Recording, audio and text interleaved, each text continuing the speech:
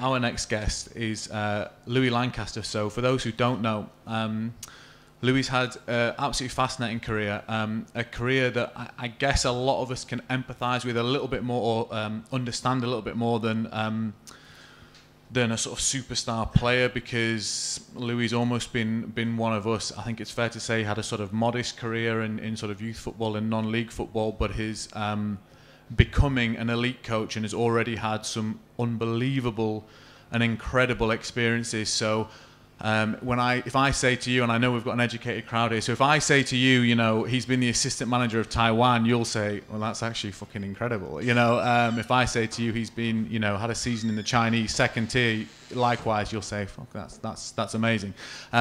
So hopefully we're going to find out how he did that. So Louis, first of all, tell us briefly, when did you decide you wanted to coach? Well, my first real memory of football was the Italian 90. And the first player I remember was Scalacci, Baggio. So I always played, it was natural, down the park, 4 jumpers and play. And then I remember it was about 14, because my parents ran a community football club, Grassroots. And I was just there to help out on my brother's team. So I was collecting balls, collecting cones. And then I think it was just natural to start getting involved. And I think it was there where I found my vision straight away, this is for me. There was no drifting around. I didn't want to be anything else, just football. And when did you decide to sort of try and get those qualifications? When did you decide, rather than just being sort of a guy who wants to sort of organise or put the cones out, when did you think, I'm going to do my FA level 2 or whatever it first was? Well, I remember at 18, I went to university at Bath. I studied sports coaching and exercise science. And I wasn't too sure what I wanted to do. And then eventually on the course, we actually did a level 1. And I got home and I started a company. So basically in secondary schools, teachers have 3 periods. So they do all their marking, their whatever they need to do. But in primary schools, my wife's a primary teacher, they don't get 3 periods. And then they introduce something called PPA time. So now in primary schools, that teacher gets a 3 period. So I would provide a service to the school. I would go in, take that PE lesson.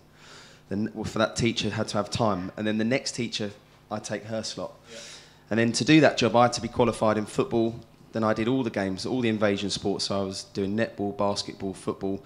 I did striking and fielding games such as rounders and cricket, gymnastics. And I have to say, all of those sports has had a contribution to my development as a football coach. Well, that's really interesting, because I know there's sort of a school of thought in coaching, football coaching, that both players who are all-rounders and coaches who are all-rounders are actually better because of it, because they can sort of apply lessons from other sports into football. And would you agree with that? Yeah, for sure. I mean, the biggest one for me in football, I sometimes play a lot of games in hands, because if you make a mistake on the pitch and this guy makes the same mistake, the coach can see it as the same, but actually the situation could be completely different. So you'll only know by asking the question. So, you know, who, what, when, where, why. So, for instance, the space is over here. So if I say to you, where's the space? You'll say it's over there. Now, I know it's not a decision-making problem. I now can identify that probably as a technical problem. Whereas this kid over here say, the space is over there. Now I know it's a decision-making problem. So I play a lot of games in my football training sessions in hands, because now they've got no stress of the feet. The technique is completely out of the equation, and it gives you an opportunity as a coach to assess the brain. So basically you're playing football, but without the feet. Exactly. I find sometimes the ball comes, they've got so much stress around it. Just take away that out, and then you'll get to see the decisions they make. And sometimes you could see a completely different player. So the guy who's pinging through sort of long-range, beautiful through passes with his hands actually has the vision, but might not have the technique. Like, for instance, one player will come to light and you're like, well, it's clear now he can make decisions, but he can't do it because his feet aren't prepared. What happens before he receives the ball, during and after? And it's a good opportunity. I think it's a good little spin to assess the player. So when did you start taking the football qualifications, if you like, seriously? When did you start going to that sort of, UEFA level and that sort of thing? Well, the qualifications have changed now. In my day, it was do your level 1, then the level 2 was 6 aside. The B licence was 9 aside, and then you'll move to your A licence, which is 11 aside. So I did my A licence in 2010, which was a fascinating course, and I had a great mentor at the time. You know, some people just take a shine to you. I took a shine to this guy. His name was Dick Bate, and he's actually got the worst managerial record in the history of the Football League. but he's regarded as the best coach educator across the world. He's known by everyone, and he's been brilliant for me in my development. And then what he wanted to do, he wanted to set up an elite course. So it goes level 1, 2, B licence, A licence, and then you get your pro licence. But the pro licence is to prepare people for football management. So they look at, I don't know, interviews, how to, I don't know, media training and things like this. Where he believed, he thought that you could do the A licence but have a real advanced step into coaching. So how do you work with an individual? How do you just work with a back four? You know, how do you work on relationships with a right back and a right winger? So he selected, in his opinion, the 16 top candidates across the country to come together and do this course. Why do you think you were picked? You know, why do you think you were picked as one of those 16 most promising, most talented, whatever? I think it's down to connection. I think, well, I'm sure we're going to come onto it later, but all the teachers have the same qualifications, but we all have a favourite teacher, and I just think it's the way you connect with someone. You know, it's all the immeasurable stuff. We can measure this and measure that, but you can't measure how honest someone is, how much courage they have, how honest are they, how trustworthy they are, and I think that separates people. So it's almost your personal skills can help you as much as your sort of technical know-how. For sure. I just want to ask you something, because when you Google Louis' name, another name comes up quite a lot, and it's understandable when you hear who that other name is. So Jadon Sancho, obviously Man City now doing very well in Germany, but you knew him at Watford, that's right?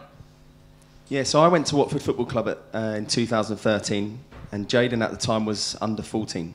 So as a club, we made a decision to challenge him and move him up an age group, because his ability was just on another level. Well, tell us about that. I mean, obviously everyone at Watford is good. So how was he better than everyone else? How was he, like, even in, you know, Watford, which is obviously full of fantastic players?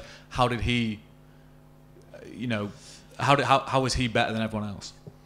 Firstly, I was drawn to him immediately, because every coach I've met is I don't know, fascinated with different things. So, for instance, someone might be fascinated with defending. Someone might be fascinated with someone who's got, you know, Jabi Alonso, great passer. Well, I'm fascinated with dribblers and people that can produce moments of brilliance when it comes to the crunch. And he 1v1, I haven't seen anyone like it. We say move the ball. He doesn't. He moves his body. I don't know. I don't even think you can teach it. Is that natural? So a guy who can sort of skin someone in sort of the blink of an eye, is that natural, or is he being coached at some level, or is it just something you pick up in the playground as a kid? I think a great coach can improve a player ever so slightly, but I think an awful coach can ruin a player a lot. And I think these, you know, PlayStations are taking over now, and some of the kids, you know, when we were younger, I think they develop a lot of these things themselves. I mean, at Watford we had a school, so Watford would educate the players, would train them in the morning, educate them, train them in the evening, and he's in an English lesson and he'd be watching YouTube Ronaldinho. You'd give him the look, you know, the window comes down, you walk off, you turn back, it's straight back up. And he just wanted to, he was fascinated with 1v1s as well. I remember sitting down with him, and because my job as a coach is to obviously add value and make him a better player. So I sat down with all the players, and I think no matter what industry you're in, if you're trying to improve someone, you must know the answers to these 3 questions. And the first question is, you have to identify who exactly you're working with. So it was clear to me that he was very driven, he was courageous, fearless, and he had to be challenged. If you didn't challenge him, he would let you know about it. And as football coach, sometimes if the kids are messing around, it's easy to say their attention span is short, they're not listening. Well, actually, sometimes we need to look at ourselves, because they haven't got a ball at their feet, they're in a queue, they're waiting, and it's boring. So that was very clear to me. Second question was, what is the dream? What do you want to do? And he looked at me in the eye and said, look, I want to play for one of Europe's top clubs and represent my country to make my family proud. And that was it. And then the third thing, I think, which is the trick, is, well, what is it we can do to bridge the gap and add value, add something to your development to get you there? And out of everything I've just said, I think the key word is the word add. Because you can say to someone, Owen, amazing, you nutmegged that player, went round 2 other players, but, and I think as soon as you say that word but, especially to a child, their body is there, but their mind is elsewhere. They're not even there now. They're not listening. So you can say exactly the same message with just a little twist, and you can say, Owen, brilliant, you knocked that player off the ball, you've recovered, you've played that ball down the line, and I've noticed something we can add to your game. And you can say exactly what you want now, same message, just a little spin. So it's and rather than but. Yeah, that was a real Jadon was all positivity. It had to be positive. I remember I would talk to him for 10 seconds. So I want to talk to this player, improve him. And after 10 seconds, he wasn't listening. He's looking in the sky, and I think, well, what's the point in talking to him after 10 seconds? So I said to myself, right, I can talk to him as many times as I like, but only for 10 seconds. But it had to be positive. So it was, oh, Jadon, that was an amazing trick. Brilliant. Show me that later. Gone. So every time he left me, it was always positive. Every time. And then after a month, he started coming to me. And I thought, oh, here we go. I know what he wants. So then I thought, well, if he's coming to me now, I like my game a little bit, so I'll give it 20 seconds. Yeah. But what I'll do is I'll throw some positive, something we can add, and finish with a positive. And that was how we kind of worked. Is it any surprise to you? Because obviously I had to Wikipedia him today to check how old he was. I mean, he's only 18, and it already seems like, you know, he's played, a couple of times for England now, obviously doing very well in Dortmund. Is it a surprise to you? Or did you honestly expect this? No, I honestly expected it. So in football at the moment, I mean, it's crazy. There's so many different age ranges in this room, but we could all probably get on the football pitch and compete. Whereas, you know, you look at, so I've just got a little niece born, she's this big, and like my other friends is 1, and the difference in 1 year at that age is it's unbelievable.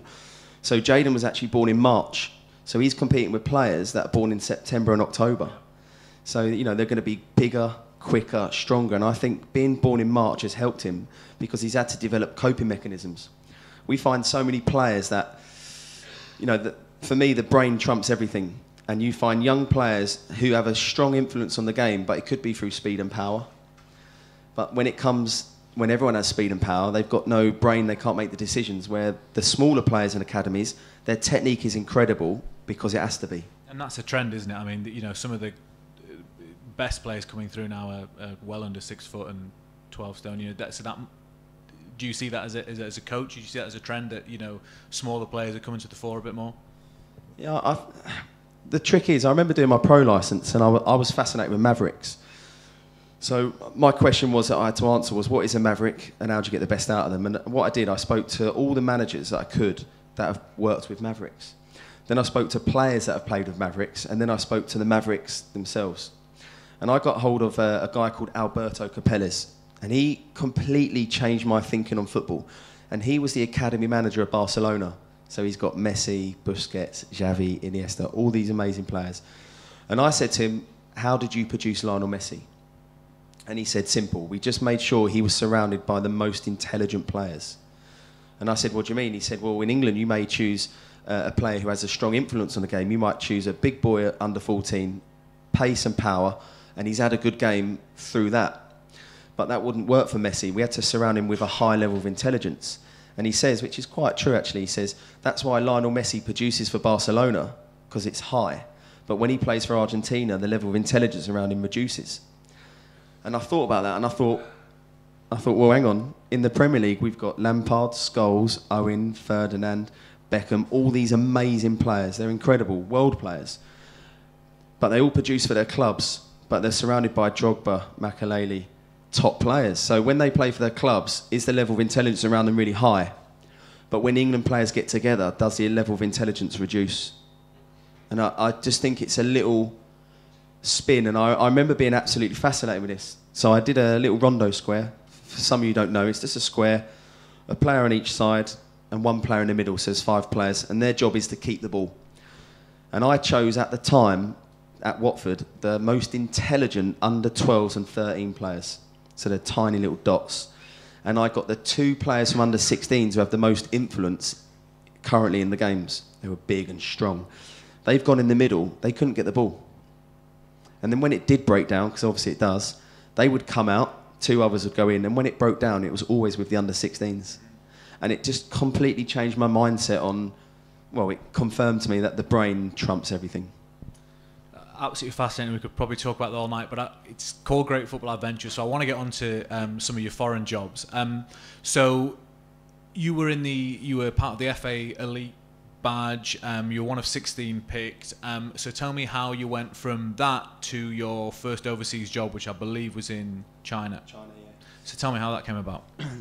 So on courses, I always recommend to people go on as many courses as you can, because not only will you get some value from the course, or even if you don't, it's no problem. but you're going to meet so many people, and you can never afford to never be at your best, because you never know when that phone's going to ring from someone you met 3 years ago, where you left a lasting impression. And I remember I completed my elite license, then my pro license, and you know, you got to stay in contact with people, WhatsApp, and then Gary White called me at 3 a.m. He just landed a job in China, so obviously they were 7 hours ahead, and he calls me up. I answer the phone, and he says, look, Louis, I've got an opportunity for you. You need to go and splash your face, wake up, I'll call you back in 5 minutes. And then he hung up. And it's probably just a good time to interject and say that Gary White, for those who don't know, has been very successfully the manager of, I think, Bahamas, British Virgin Islands, Guam, subsequently Taiwan, and is currently Hong Kong, and he's a sort of super successful English coach abroad. So he says, I'm going to call you back in 5 minutes. What happened? So he calls me. My wife says, go downstairs. I've got 2 kids asleep upstairs. And then he says to me, look, I want you to be my first team coach. This is why. I think you're brilliant, blah, blah, blah, blah, blah. These are the numbers. I need an answer in 20 minutes. And at that stage, you had, what, a wife? How many kids? Wife's asleep. So I go upstairs, nudge her. She thinks it's for something else.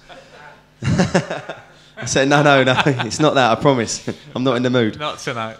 So I call him back and say, look, that's ridiculous. I can't give you an answer in 20 minutes. I'll give you an answer by 10 o'clock. I'll either say yes or no, I won't fuck around. So you need to move on. So I call him back, and then 10 days later, I'm in China. And then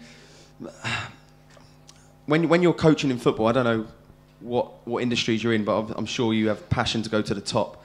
My advice would be to anyone, do you really want to do it? Because I hear coaches all the time saying, I want to get to the first team level, I want to get there. And this is how I live my life with my family. Every penny we earned this month funded next month. And then everything next month funded the next month. And I signed a contract in China. And in my contract it said, if we lose 3 games in a row, we can get sacked with no compensation. So I fly out on the Thursday. I fly to Inner Mongolia, and we lose on the Saturday. 2 games to go. I'm thinking, okay. Then we lose the next game. So I've just lost 2 games, my first 2 games in professional football, knowing that I live my life month to month financially. And then I remember at training, the boss walks down. I don't know how to describe him. I think he's the 50th richest man in Shanghai. Gold chain, spliffy jeans. I don't know if they were spliffy, but you can imagine the sort of guy I'm painting a picture of. And we're doing training, and he just goes, stop. And everyone just stops. He brings everyone in. And I don't know, I couldn't read the Chinese or hear it, but I know what he said after. And he basically said, if you win this weekend and keep a clean sheet, I'll put £1 million extra in the bonus. And that's £115,000. We won 5-0. That must have been a good night. Good night in Shanghai. Very good night. And so you did a season there. How did that end? Was that just like a natural sort of end of the contract, or was it a bit more sort of antagonistic than that? How did it end? Well, firstly, if I could just quickly go back to Jadon, actually, because it's easy to assume that coaches have helped players get to where they want to go, and I get that's part of the process. Obviously, it's their family and themselves. But actually, he's helped me. Because when we got to China, I don't know if any of you are football coaches, I don't know if you've coached Brazilian players, but they can be very challenging. And I've got to say thank you to him, because he helped prepare me for what was coming. Right. They're very challenging. They're very, I would describe them as assassins. Like, if they win a game of football, they want to get paid immediately. And one of the players, Biro, is worth $20 million, incredible player. And he described it like this. He says, look, if your washing machine breaks, the guy comes round, fixes it, you pay him. If I win a game of football, it's the same. If I scored a winning goal, you need to pay me. They're just assassins. But as I said, Jadon definitely helped me prepare for that environment, because it's intense. It's very intense. And so it ended in China. When then did you get the call to go out to Taiwan, which I believe was your next job with Gary? Is that right? Yep. So Taiwan finished, and then China finished. A little bit of a difficult situation. I just think the China League's a lot different to the Premier League. So the Championship Player Final, I think, is the most expensive game. So if you go up, you get funded for that. If you get down, you get funding. Whereas in China, they don't have those TV rights. They don't have that funding behind it. So I don't think the boss shared the same ambitions as us, if that made sense, being political. And so did Taiwan come about because Gary got the job and then gave you a call and said, come with me? Yeah, so Gary got the job then in Taiwan. I got the call, and then I'm off on my travels again in Taiwan. And what is it like when you're leaving? I think you're from Hertfordshire, you're living in Hertfordshire. What's it like when you're leaving your wife? And I know you've got 2 kids now, when you're leaving them behind and having to sort of say, I'll see you in 6 months or 3 months or whatever it might be? Yeah. I think 3 months was the longest period, but I don't think you couldn't do that job without FaceTime and Skype. I mean, it's a real game changer. Is it difficult? Like, do you have nights when you sort of sat Tuesday night at home thinking, what am I doing? Yeah, but it's not just that. I mean, like, if you come back home and see your friends, they haven't changed. They're doing the same job. You speak to Steve, he's in the same job. He's always moaning.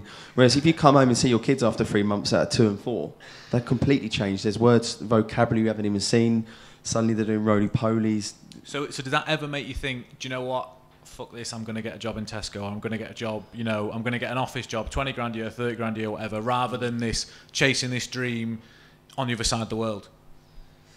It's a difficult one. I think the ultimate dream is to be together. My wife and I come to a point and said, look, it doesn't matter where we are as long as we're together. Because at first, I don't know if you've been to China, it's not everyone's cup of tea. And when you play in a team, you get to visit all of China. Whereas some people in China, I think only 10% of Chinese people have visited over 2/3 of China. And then I think the dream is to be together. Now, some people have made that jump as a family, and I was meeting children that are 6 years of age, and they're fluent in like 4 languages. And Mandarin is the most difficult language. You're not going English to Spanish or German to whatever. But you speak a little bit, don't you? You've picked up quite a bit. A little bit. A little bit. Okay, but I can order a beer. Yeah. But you're saying you could see yourself doing that, taking the family out, getting those kids multilingual at a young age, and that's something you might want to do going forward. Kids are sponges. These kids are 6. They pick it up. For instance, to describe the Chinese language, I'm not professional, but in our dictionaries we have a lot of words, but they have less words, but they have tones. So, for instance, if you say a trouser. I know trousers, it means trousers, but if you say it with a different tone, it could mean a car. If you say it in another tone, it could mean a pint of beer. So you've got all these words in the sentences, and there's 4 tones to a word. So it's very difficult. But I would love nothing more than my children to speak fluent Mandarin. I just want to ask you one question about a game, and then we'll open it up to everyone. There's a game, and I really recommend you watching it on YouTube. So I'm not sure if it was the first, but one of Gary and Louis' first game in Taiwan. Before they got there, they got pumped 5-0 off Bahrain, and then they played them at home, and they went 1-0 down after 17 minutes. I know because I checked. They went 1-0 down after 17 minutes. And then they get to the 87th minute, 1-0 down, and tell us what happened. Well, actually, the day that was such a fitting story because the 10th of October is Taiwan's national day, and they. Most countries, when it's their national day, they go bonkers, they celebrate. And before this actual game, the 9th of October is my birthday. So we've been with the team now 2 weeks. And I remember the staff's table's here, the captain comes up, they all give me a cake, sing happy birthday, da-da-da. And then another cake come out, and I'm a bit gullible, I'm not the most brightest. And then they were like, go and blow it out. And what they wanted to do was put my head in it. Bearing in mind, I've known these people 2 weeks. And I thought, you cheeky bastards. And then, so what happened was, I kind of resisted it, and I just saw red. And I picked up this cake, and I'm throwing it around the room, like a proper catering room. These round tables, I'm throwing it, and our 2 centre midfielders sprinted, and they clashed over the same chair and bumped heads, and they're down. The day before the biggest game in their history. And I was like, oh, shit. And they're down. They had to see the physio and everything. And it was all touch and go whether they could play or not. Gaffer's like, why'd you throw the cake? I was like, well, fucking, why'd you tell him to put my head in it? First flight back to England, yeah. And then what happened was, so that was that. Thankfully, they could play. I was panicking. And then the 87th minute come, bosh, we score 1-1. And I've seen the video. You go nuts at just the equaliser, because a draw would have been a fantastic result for you guys. Yeah, a fantastic result. And then out of nowhere, we score again, and we win the game 2-1. It's gone down in history record books. National Day, 10th of October, 2-1 win. And as I said, they lost 5-0 before, 2-1 then. It put us in a great position. And moments like that, that's sort of the reason you're not working in Tesco, or don't want to work in Tesco, you don't want to work in BT. You want to chase that dream because you know that sort of unbelievable moments you can get when you're on the touchline with a fantastic win like that. Yeah, I mean, as Steve said, if you want to work in Tesco's, that's fine. But if you want to do this, that's fine. But if you don't have a clear vision, I just think you'll just drift around and you'll never really, really be satisfied and happy. So, you know, I want to take that plunge. I want to take that step. If it doesn't work, I've got to have a clear conscience that I've done everything I can. And if it doesn't work, then I can hold my head high. If I didn't give my best, you never want to fail like that. But then on the flip side, you live for moments like that. But you can only get there if you make the jump. I want to open it up. I know we haven't got long, so any questions from the audience, please shout. Thank you. With players like Jadon Sancho, do you think that there'll ever come a time where they actually get a chance to thrive in the Premier League, or they're going to have to, because the pressure managers are under for success, they're always going to have to go elsewhere? They say in coaching that you should prepare the player for the pathway. And I think because it doesn't change. So coaches are coaching the players, but they also need to, I think, in my opinion, mentor the players because they have tough decisions to make. But I think what's happening now is some of these players are saying, no, I don't like that, prepare the pathway for the player. It should be prepare the pathway for me because they're kind of changing it and putting their own spin. And I was talking to Steve earlier, he can't get an opportunity because he only gets 3 or 4 games. Whereas in the Bundesliga, these managers at 32, 33, they get time. They'll get 5, 6, 7, 8 games, whatever it is, so they can play the youth players. They can have time knowing there's less pressure. And what happens is they're 34, they get such a high profile, they'll then come to the Premier League. So I think players like Jadon, they'll just do the same as the managers. They'll build their profile, Reece Nelson. They'll go over there, build their profile, and then now they can be trusted. Now they can come across. But surely they should be able to do that in the Premier League. Oh, of course, 100%. But this manager's, you know, he's got a mortgage, he's got kids, he's got a lifestyle. You know, if the tyre goes on my car, I pay £80, I get a new tyre. If the tyre goes on his car, he's got to spend £2,000.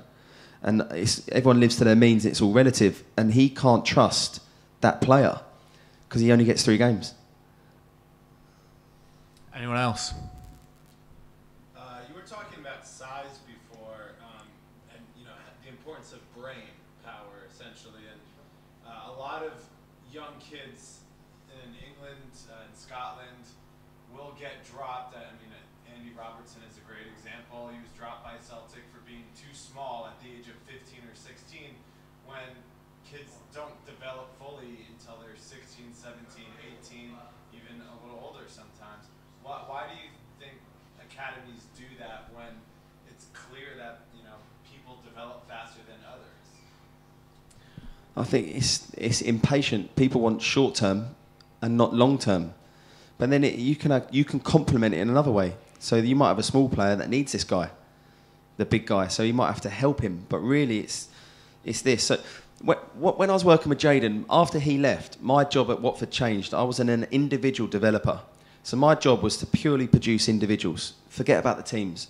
So I said to the boss, look, how many players have Watford produced in the last 10 years? Oh, 55, 57. Brilliant. Okay. How many have produced over £1 million in revenue or played 50 times for the first team and contributed that way? 1, Ashley Young. I said, so if you've got an academy of 70 players, why are you investing time, effort and energy into 70 players? I know you've got to give them a duty of care, but my role was to develop the individual.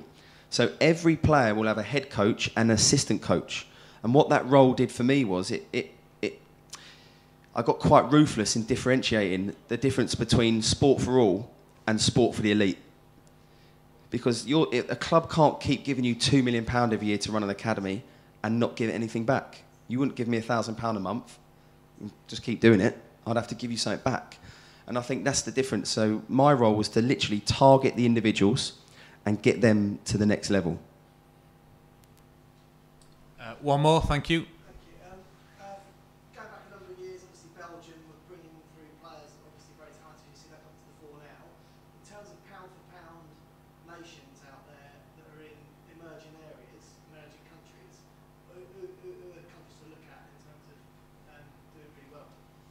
Well, I've got to say now, England have proved they're the best youth development programme in the world. Unbelievable.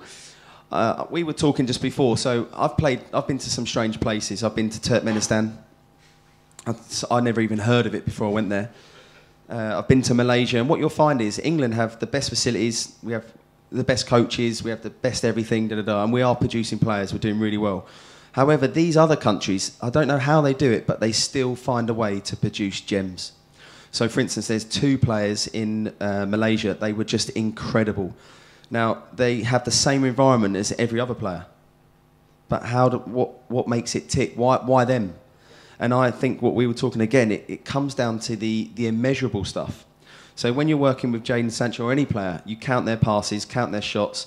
The GPS monitor's amazing. They did this many sprints. They ran that far. But that doesn't matter. It's the stuff you can't measure. Jadon was so competitive and challenging. All kids are the same. Kids need to be challenged. On a computer game, they're on level 1. If they complete level 1, they go to level 2, and so on and so on. And they'll invest shitloads of time in their bedroom getting to the next level. You know, their motivation to get to the next level. And when they get to the final stage of that game and they beat Bowser in the Donkey Kong Castle, that game has no place in their life anymore because it can't challenge them. They've completed it. So that game goes in a drawer. It gets sold on eBay to generate money for the next game because that game cannot make them any better. Now they've got a new challenge. And I think as coaches, whatever industry you're in, you have to challenge people to get the best out of them.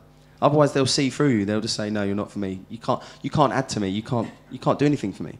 So when are England going to win the World Cup? Sorry? When are England going to win the World Cup? I honestly think 22. Excellent. Let's look forward to that. Right, I think that brings a lovely end to it. Thank you so much, Louis, and thanks to